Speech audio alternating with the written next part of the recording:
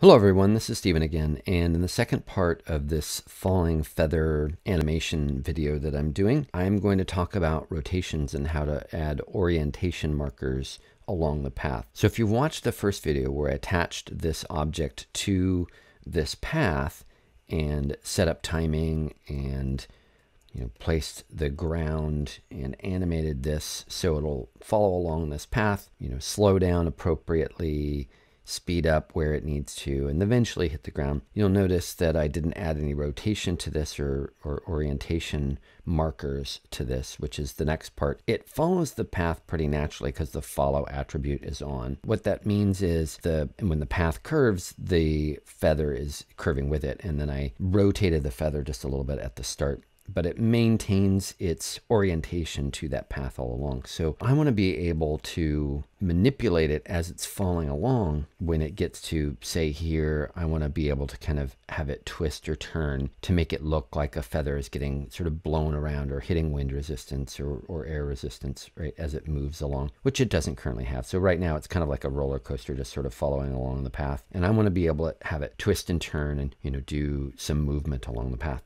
So I'm going to press F here on the keyboard and zoom in here and go to frame 1.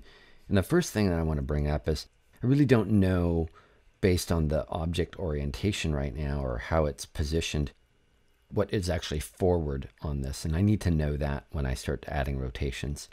So I'm going to go up to Display, Transform Display, and turn on the local rotation axis.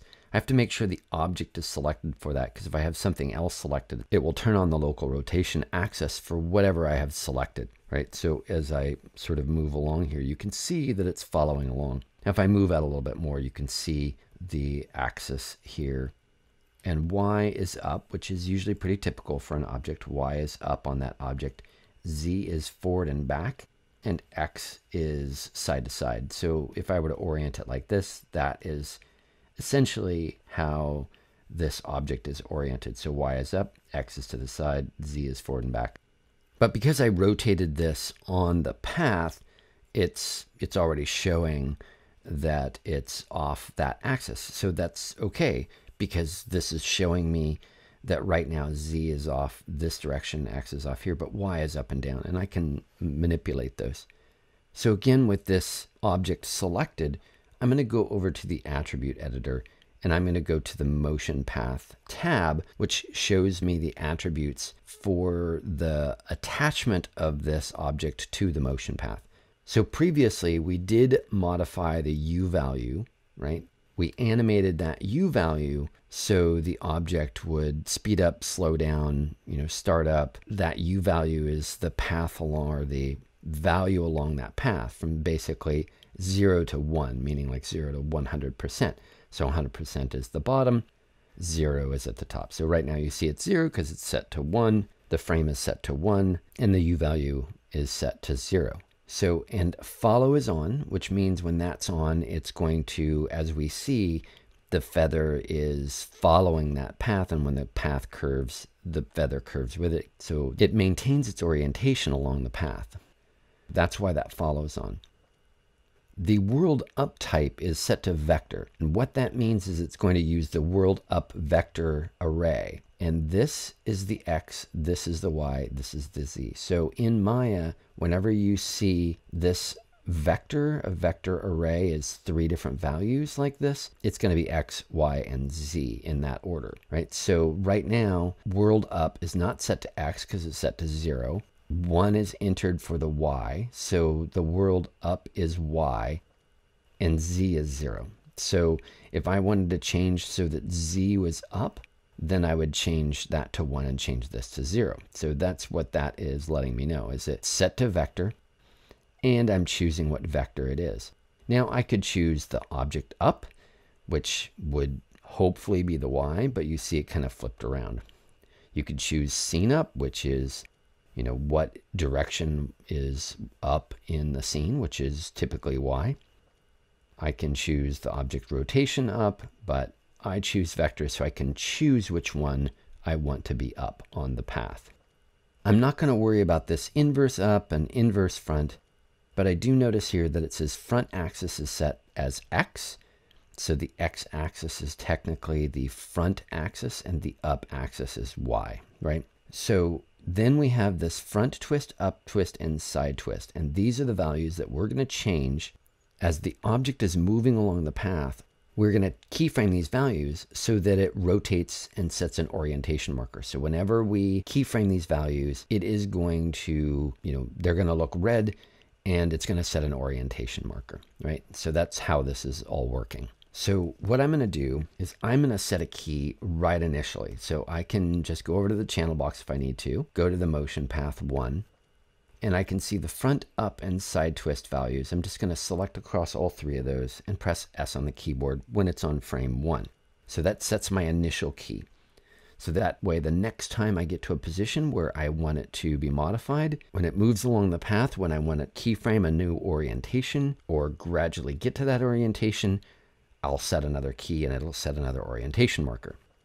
So I'm going to scroll down here a little bit and I'm going to select the path, and you're going to see that now it has this sort of 3-way marker, an X, Y, and Z marker, as well as, you're going to see the 1. So right now on frame 1, there's a position marker and an orientation marker. So I'm going to bring this down till about right here, and I want to set another one, and I can change it slightly. So again, I open up that motion path, because anytime you select off and select on, it's gonna go away. So I bring this back up, and there's a couple ways that I can manipulate this. With the object selected, I can press T on the keyboard. It's going to show me this manipulator tool. As you see, it's the last tool used, this show manipulator tool, and that's what this is. And that's how we moved it along. We could, drag and move it. But now we can move these rotation markers. So I'm just going to move this ring right here, and you can see it rotate. The one thing you'll notice is with the manipulator tool, when I rotate this, you don't see like this red one moving and the blue one moving, right? So you have to kind of guide this a little bit. You have to kind of trust what's going on with the feather and not what's going on with these rings. The rings aren't going to show you that they're moving. And you can't use the rotation tool. I can't press E and I could rotate it, but it's not really going to do it. It's not really going to be able to keyframe that, right? So I can rotate it and see that, but I can't set that key. You'll notice that these values are not changing.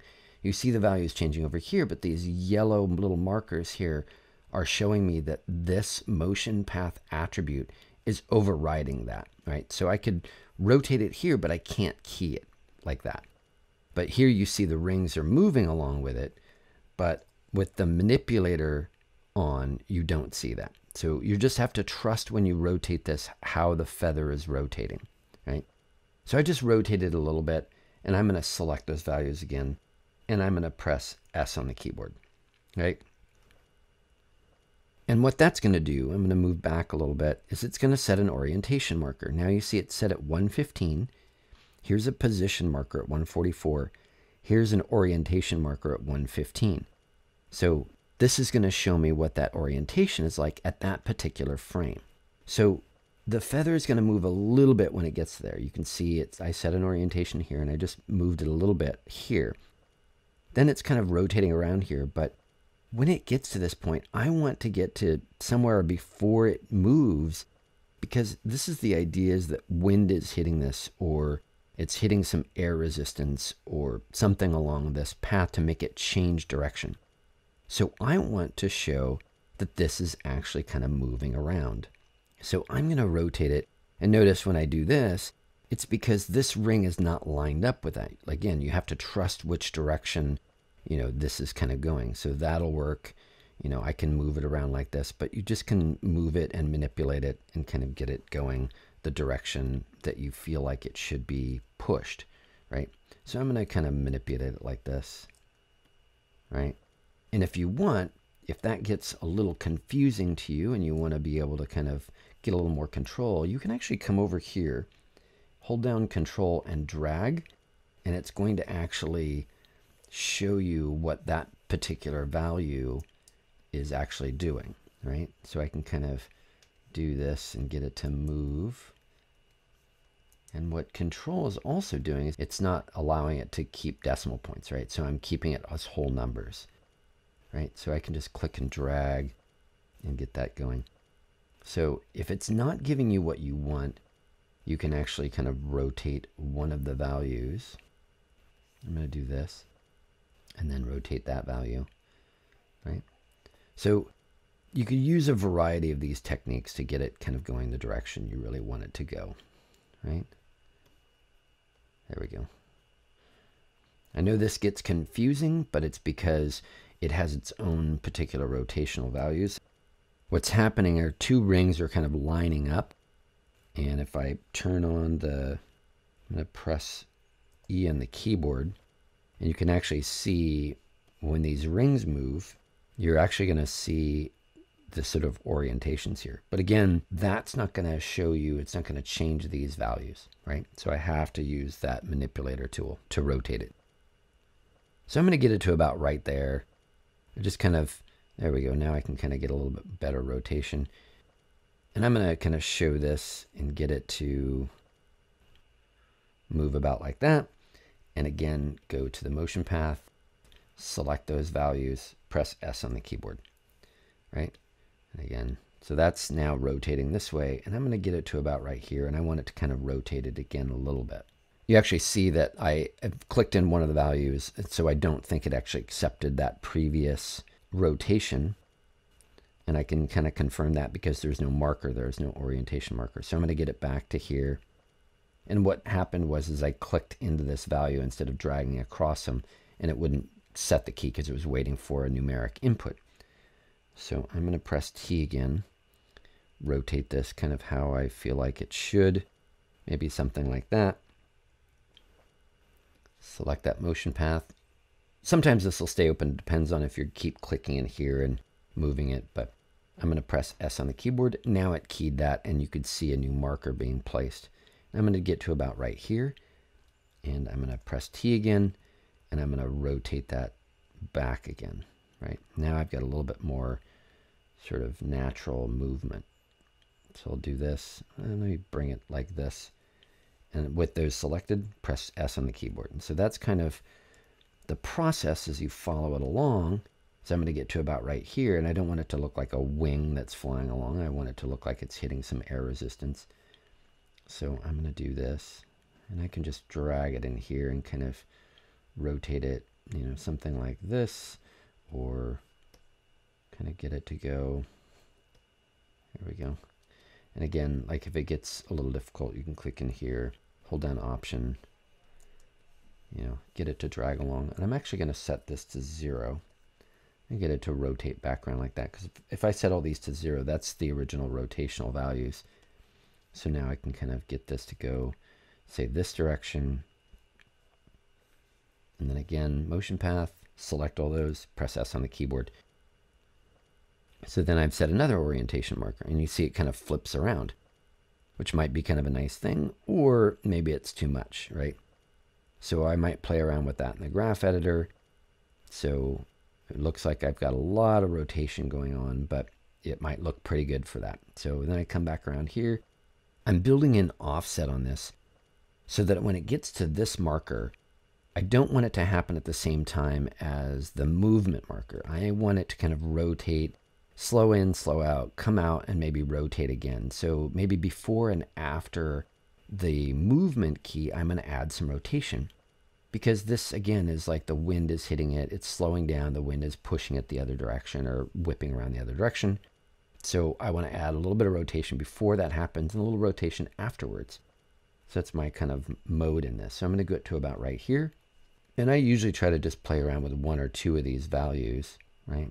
Let's move this one this way. Or again, I can press T on the keyboard, kind of rotate that, get that going in a different direction, select across the values, press S on the keyboard, or you can right click and key selected. Either way you want to do that, that'll work.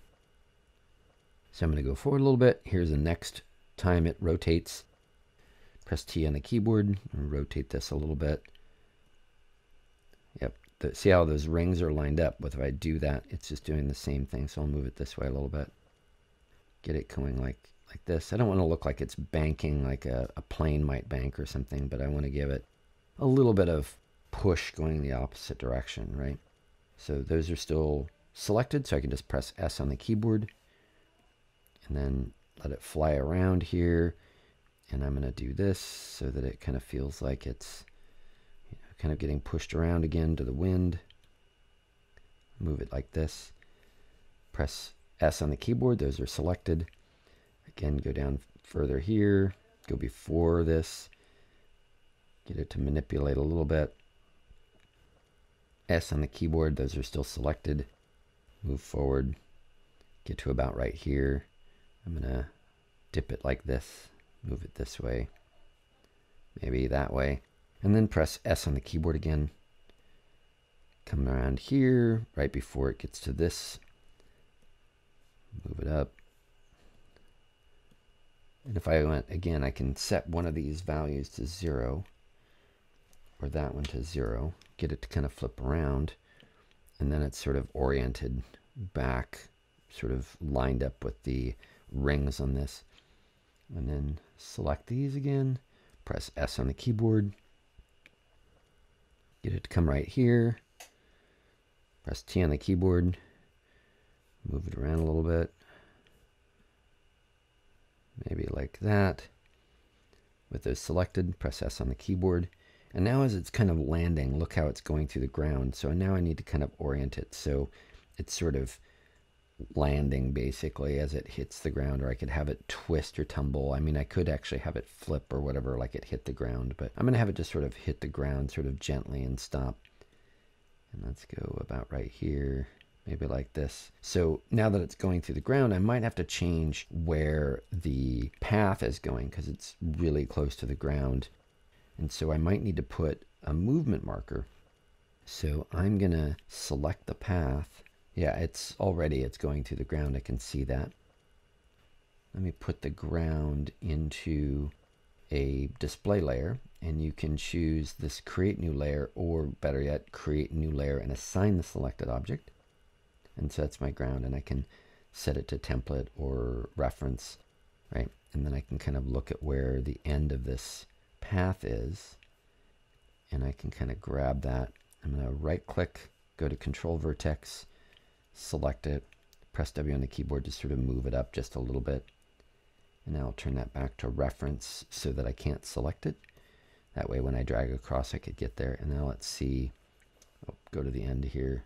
Now it looks like the feather is sort of gently hitting the ground. There's a little bit of space there, so I can kind of grab it and move it down a little bit. So that way it kind of looks like it hits the ground. As long as it's not going into the ground, I'm okay. Right? And now I could actually take it here. Let's go to this marker, select that, motion path. Now I see all the keys. I can go to this marker or this marker, and then I can rotate it a little bit. Let's see.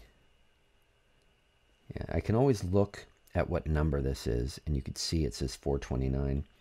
So I can just go to 429 and then select that. And then you can see it's keyed on that frame. When you don't see those red, when it looks sort of an off red or a light red, you can see that it's not right on that keyframe. So that's another way you can kind of tell where you're right on that keyframe.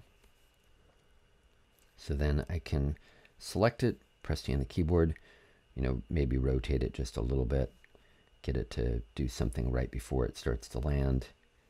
Select that, select these values, press S on the keyboard. Right, so now I've got this kind of doing a last bit of movement. Now let's go back and look at the whole thing. Actually, I will switch to my shot camera that I have set up. And I'm going to go ahead and play this through. Let me start at frame 1. Play this through, and you can see how the feather is starting to kind of move along the path, flips around, does this neat little flip, which is kind of nice that it does that. I think I'm going to leave that. I might adjust it a little bit. And then it still to me looks like I might want to back it over here. I think that it's doing, kind of looks too much like a roller coaster along here. So I'm going to look at that. Yeah, see how it looks like it's just sort of following along the path. And so I probably want to do a little bit of countering right there. Maybe right in here, I just feel like I need to back it up maybe. So I'm going to go to this one, 278, and let's set this to 0. 0. And then let's press T on the keyboard Let's do a little bit of movement here just to make it flip around a little bit more. And then S on the keyboard. And now I can, let's see what it does here. Yeah, it kind of flips around like that, which is kind of fun. Looks like it's getting kind of pushed in the wind. And then the same thing here. It looks like it's just sort of following along. So I could either go to the previous one, which looks like this is 251. So I can go to 251. You can see that those are the keys. And then I can either, drag this, get it to move a little bit. So it doesn't look like, the goal is not to make it look like a roller coaster going along a path. I want it to make it look like it's getting pushed around the wind. I'm just going to key selected, right? So that gives it a little bit more, and then kind of flips around like that, flips around here, and then kind of slows down, dips and slows down and hits the ground, right?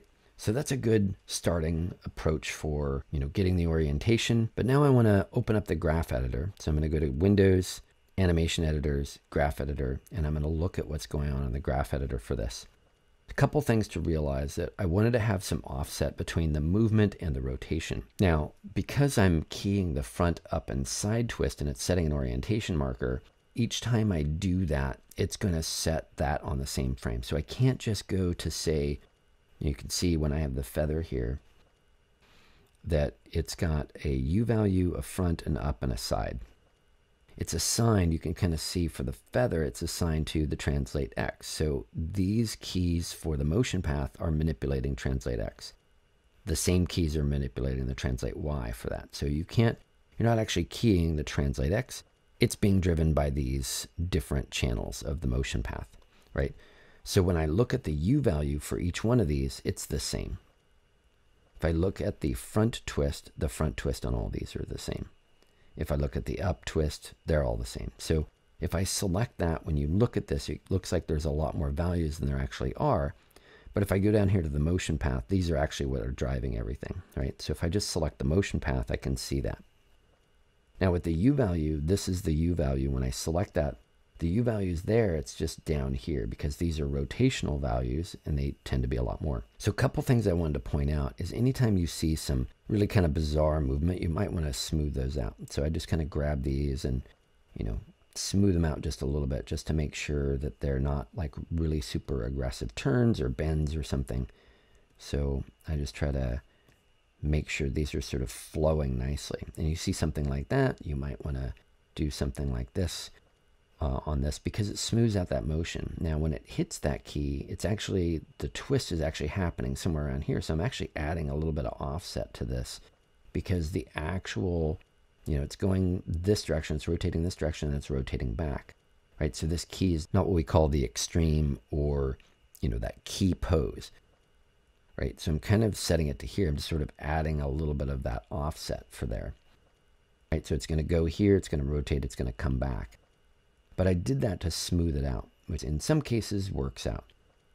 This probably has to be flat because I don't really get much if I want to twist it, but it's kind of doing an aggressive turn and going back this direction. Now here's something where I want to kind of fix it up. So when I look at this, this value and this value are the same, and this value is the same. So if I look at this, you can see the value over here.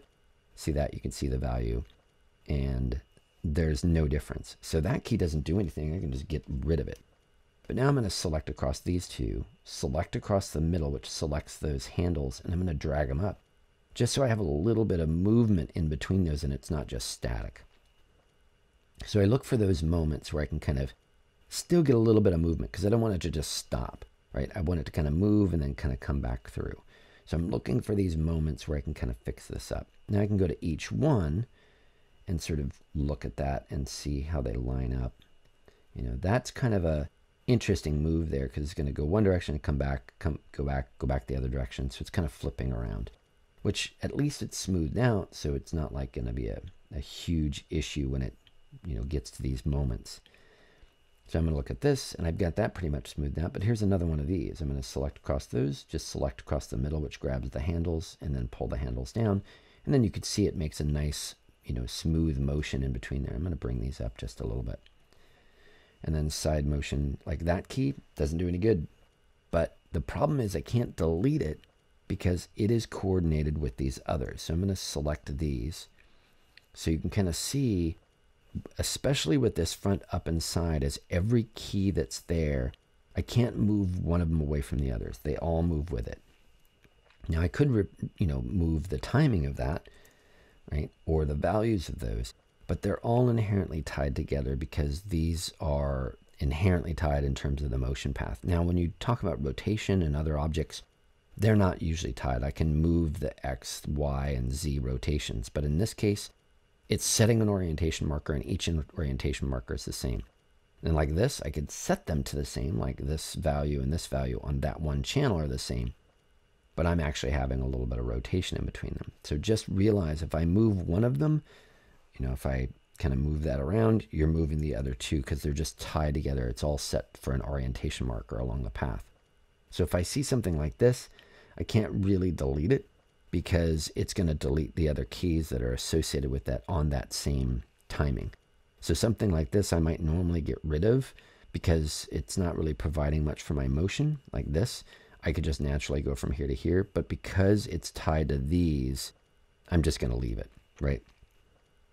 One thing to notice is that this is frame 1 right here. Like that's happening on frame 1. You could see right there, that's frame 1. This one is the same value at frame 115.